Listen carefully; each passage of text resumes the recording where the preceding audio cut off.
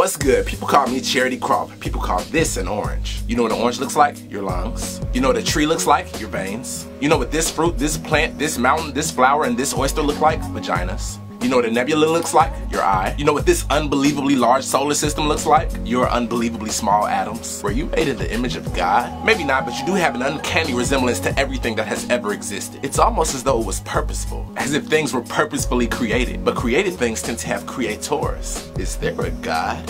Well, before we answer that question, we must first answer, what is God? Who is God? Like, which God are we talking about? The God of Abraham? Allah? Vishnu? Zeus? All of the above? None of those at all? We can do this forever, so let's make a clear common definition that we can discuss. Is it possible that there was a thing that came before all other things, was aware of the fact that it was a thing, and thereafter helped to create everything else? That is essentially what we're asking when we say, is there a God? So let's get started. You are an organism. This means that you are an entity made up of smaller systems with specific jobs to aid in your survival. Things like your nervous system, digestive system, blah blah. Well then, by definition, the Earth is also an organism made up of ecosystems like forests, deserts, and oceans. Now, whether you're a believer of science or spirituality, you still believe that we came from the Earth. Evolution says that we evolved from lesser and lesser species that originally spawned from the Earth. Many religions say that we were literally created from the dirt and dust of the Earth. So if you came out of the Earth and you are conscious and aware of yourself, then why wouldn't the Earth be conscious and aware of itself? What if the planet knows that it is a planet? In that case, we would merely be the equivalent of cells to the Earth. Speaking of cells, the definition of cancer is uncontrolled cell growth that thereby becomes detrimental to the organism. Within our continuous pollution and destruction of the Earth as we grow in population is the equivalent to cancer. That being said, tornadoes and hurricanes could very well be the Earth's way of putting itself through chemotherapy to kill off some of the cancerous human cells that are destroying its body. Natural disasters then become more like medication. Volcanic eruptions then become more like sneezes. What we may think is just a random earthquake could actually be the Earth consciously scratching itself to soothe the pain of the itchy humans. The Earth is alive and may be aware of its own existence. If that is the case, then God no longer has to be some bearded man in the sky that we pray to, but could very well be the universe itself. We've been made to believe that in order to think, you need a brain. Therefore, we only consider animals and insects to be conscious. We consider plants and the Earth to be alive, but we don't believe that they can actually think and act and feel like conscious beings can. Oh, but they do.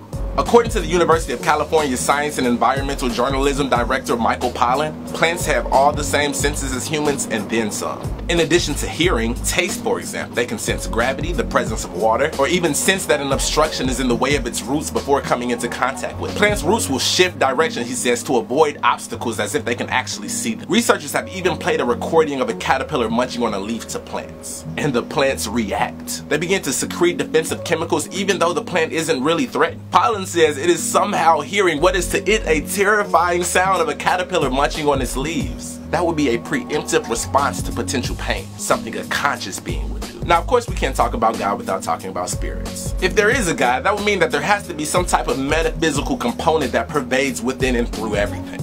Well, there is. Scientifically. It's called dark matter and dark energy, and it literally makes up 95% of the entire universe. All the stars, planets, animals, black holes, and everything you've actually seen only accounts for less than 5% of the universe. The other 95% is made up of matter we cannot touch, see, or interact with in any way, but we know it's there. Because if it weren't, then our universe would literally fall apart, because scientifically it couldn't exist if it weren't for this unforeseen power that's holding everything together. That would be the exact definition that a theist would give for God. This dark matter and dark energy may very well be the spiritual realm that many theologians have spoken of for centuries. We are merely the cells of the Earth. The Earth and all other planets are merely the cells of the galaxies. Galaxies are merely the cells of the universe. In comparison to the universe, you'd be no bigger than an electron is compared to you. But how beautiful it is to imagine that you may be an electron on the body of God.